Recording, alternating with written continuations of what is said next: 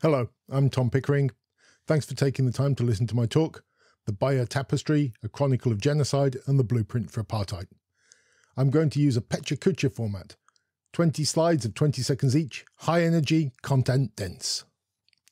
We are used to seeing the Bayeux Tapestry as a contemporaneous historical document, which describes the foundation of English society, and indeed it is that.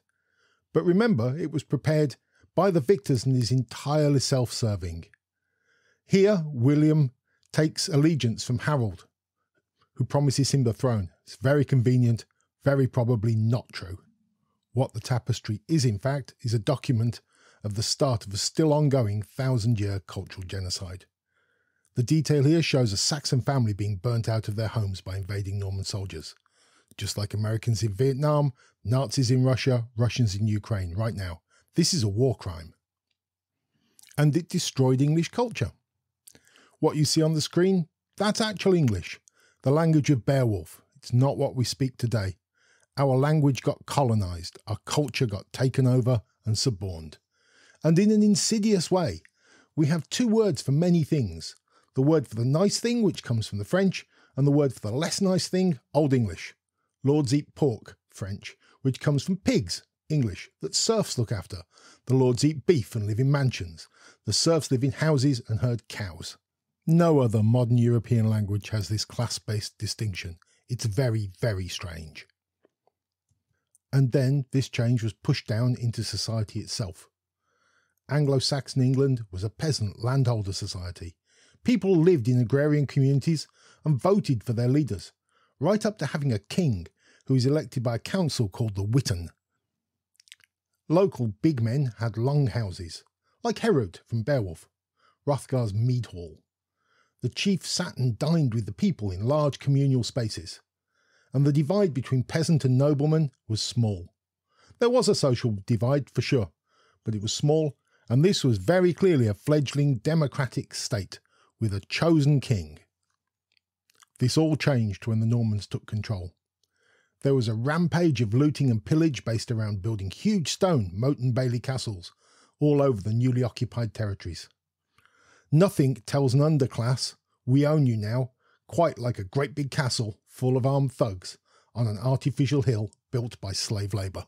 And these castles were used to enforce a brutal regime of punitive taxation.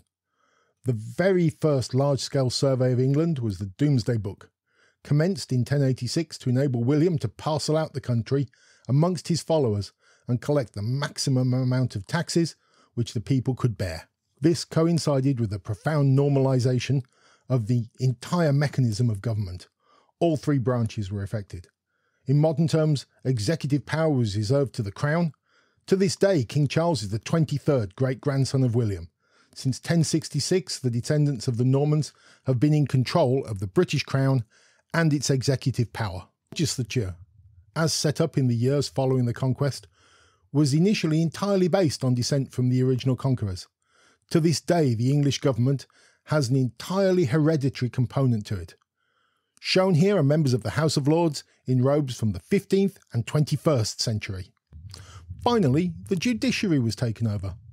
England and Canada has common law, based on the feudal code direct from the Norman knights. Contrast this with civil or Roman law used in the rest of Europe and Quebec. Go to law school, you still have to learn some basic phrases of law French. At a non-governmental level, the great institutes, which still serve as a socialisation and norming space for the English ruling classes, were established. This slide shows a high school. Eton, founded in the 1400s. Oxford was 1096.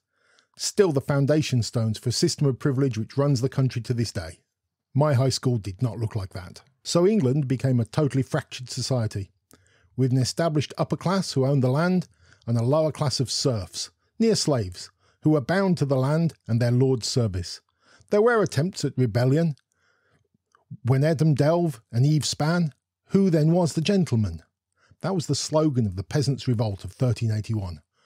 Brutally repressed, and their leaders publicly tortured to death.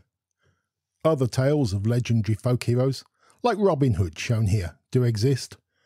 All of their attempts at rebellion failed. Not one succeeded. Then the Normans, took this style of government and feudalism all over Europe, then into Africa and Asia. They were everywhere. France, England, Italy, then Turkey and Tunisia all fell under the Norman boot. But their centre of power really stuck with England, and that was where they built Phase 2 from. Because, remember, the social hierarchy put in place in 1066, still in place today.